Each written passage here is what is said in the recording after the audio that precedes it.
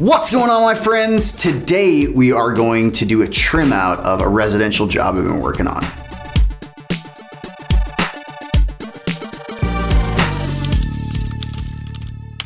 So the first thing that we are doing, we got to pass out all the receptacles, all the switches. I think this would be a good opportunity for Josh, my son, who's been working with me, to start working on putting receptacles in, putting switches in.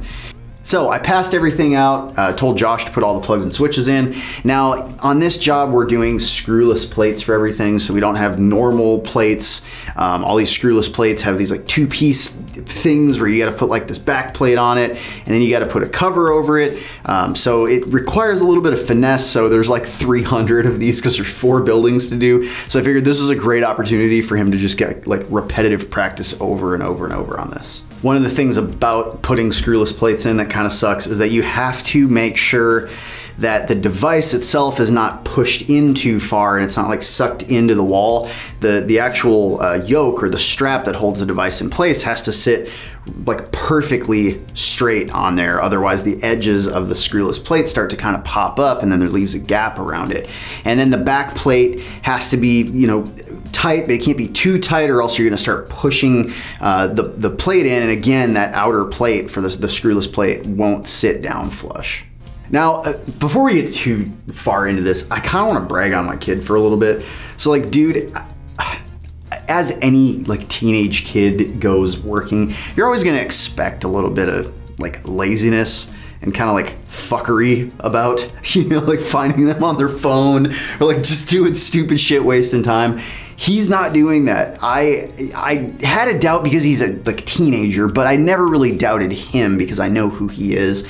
This kid has insane work ethic and I'm so incredibly proud of him. He's not sitting on his phone all the time. He's not just like lazy, not doing anything. If there's downtime and there's nothing to do, you know, sure, he might be on his phone doing something, like if we're sitting in a truck or something like that. But as soon as I'm like, yo, hey, come help me, he's like, boom, done. And like, he's always willing to work. He's always ready to work. He asks tons of really good questions. That's a lot of really stupid questions too. What is a drywall screw? I guess I haven't explained that to him yet. Do y'all call them black buttes? We call them black buttes. Are they? Let me see. Let me see. What do you got? Yeah, that's a drywall screw. Good job. You're so good. Hey, but over here, this one looks like asshole. But that's part of it, right? Like getting into this, being new, being fresh to it. But like you always want a helper that's super eager. So for any of you that are apprentices out there, just know that your job is to anticipate need. You are supposed to be watching and like gauging everything that's going on around you, and if somebody looks like they need something, you need to make sure that they've got what they need. So anticipating need is something that makes a really, really good apprentice. So he does that, and he's constantly asking questions like, hey, what is a service and how does a service work, and what does the black wire do, what does the white wire do, why, can you explain, like, before we build this huge 400 amp service, whatever that means, can you like tell me how we're building it and how things work, you know? Like, so he's just engaged and he's doing a really killer job, sweating his ass off in this 105, 110 degree heat every day, getting sunburned, not complaining about a thing. Anyways, I just wanted to like give my kid some props because like, bro, you're killing it and I'm super proud of you.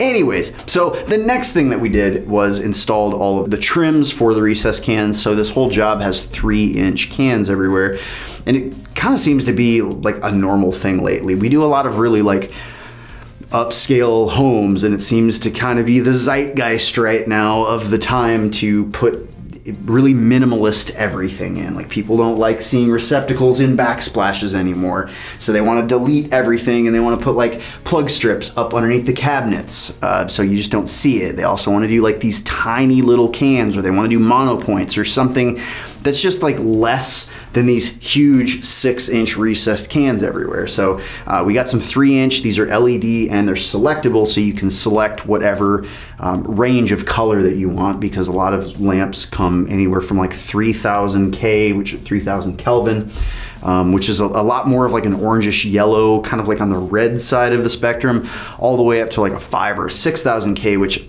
gets like super white, almost to the point of being bluish. So this gives them a range that they can kind of select the color of whatever they want.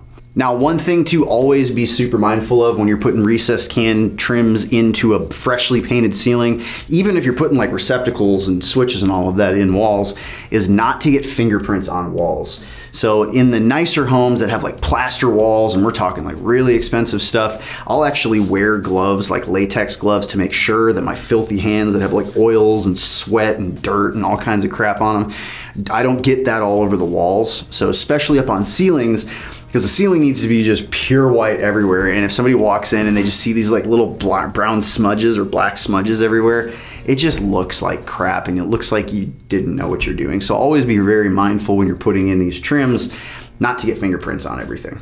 After we got all of the trims put into the recessed cans, the next thing we had to do was put up monopoints. And a monopoint means that it's just a single light, mono, and it points in a single direction rather than having like a triangular shaped bulb that's gonna spread light out and kind of light a whole area. A monopoint is gonna focus light straight down. So they put tons of these monopoints everywhere. And stylistically, I really like them. I think that they look cool. The hard thing is just making sure when you have a whole line of them that every one of them is pointing straight down. And these are high ceilings and it's a vaulted ceiling. So trying to get up on a 12-foot ladder and getting all of these things pointed straight was really difficult.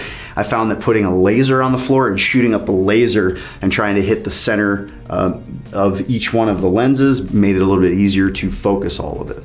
One kind of crappy thing about this job is that we took it over from a different electrician that wired it.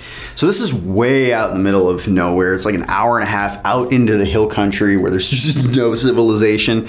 There was a different general contractor that was running the job. They had their own electrician, which was a local electrician.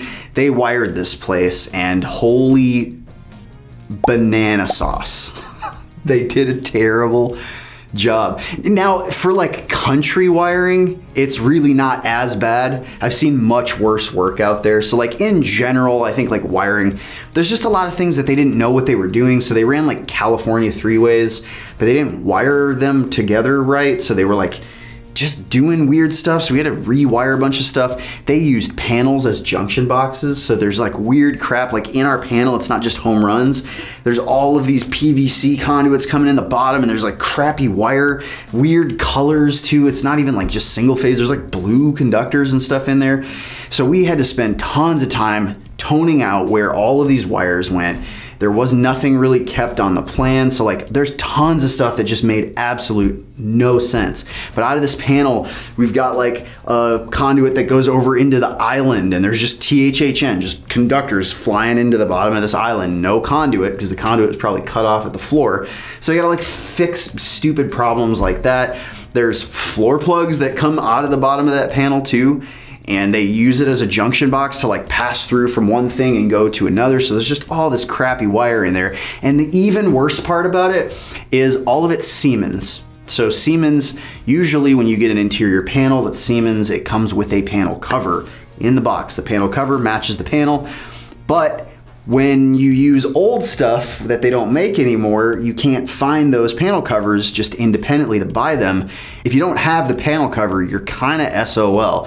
So in this case, I have a 42 circuit panel and I got a 42 circuit panel cover from a new panel at my supply house.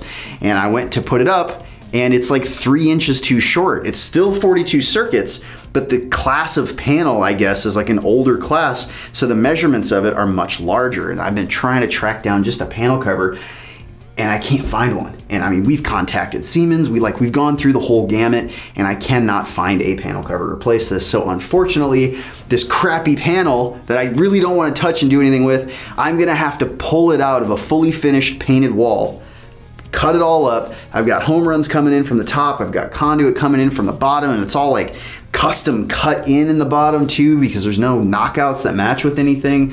It's just gonna be a nightmare. One thing I could do is probably get like a custom little gutter or like a custom made junction box or something and install that in the wall and cut out and get all my conduits in there and then just make joints and run everything clean up into the panel. But that's gonna be even more work. So I'm gonna have to just redo this hack stuff that we're coming across. The conduits that were run outside that go to the service, there's a service video I'm actually putting together right now, so stay tuned for that. coming soon. But whoever ran all the conduits, like there's some of them that are like sticking out of the ground like 45 degrees. There's some of them that are like 3 feet away from a building. So like I'm gonna have to go dig all of that stuff back up. I'm gonna have to heat it, try to bend it or put 45. I have to do so much work because of the hack work that was done with this. So anyways, that's my rant about this job. It's just an unfortunate thing about it. Now the last thing that I did today was I put exterior lights out. So they have some exterior light fixtures that look very similar to the monopoints that are going inside of the house. It's just instead of being like top mount pointed down, they're side mounted. And then some of them will point up and down, like they've got a bulb in the top and one in the bottom. Some of them just point down. Every single one of these fixtures, when I go to like work on the pancake, a bee flies out at me. Not even a bee, a wasp. So like, let me rant about Texas real quick. I know, I'm sorry, you're like, let's just get on with the video already. In Texas, everything wants to kill you. That's one of the worst things about living in Texas.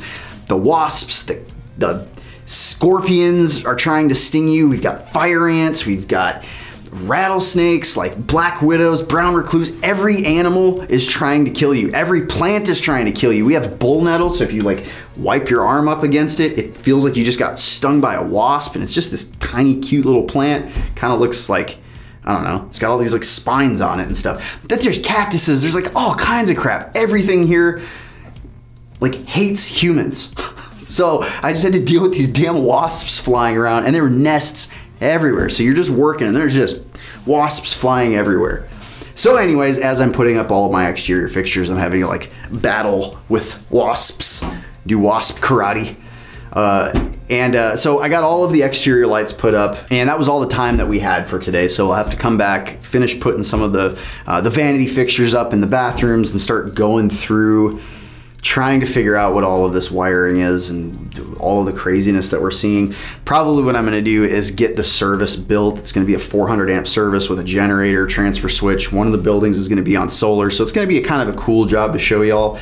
But I wanna get everything heated up, get my panels heated up, get everything breakered out so I can at least start turning things on, because it's a lot easier to troubleshoot what's what and what's happening where once you've actually brought power into the building, and then you can kind of figure out from a good baseline rather than not having power and just having to tone every single wire out. That's just gonna be a mess. So if you guys are curious to see any more of the residential jobs that I've been doing, make sure you click here. This is a cool ranch that we did recently that we're still working on. If you wanna see some of the commercial work we have going on, I'm doing a commercial job right now where we just set the slab up and we're doing light poles and all of that. So if you wanna see how I do all the underground work, make sure you click that. Love you crazy people. Thank you for your attention, and I will see you in the next one.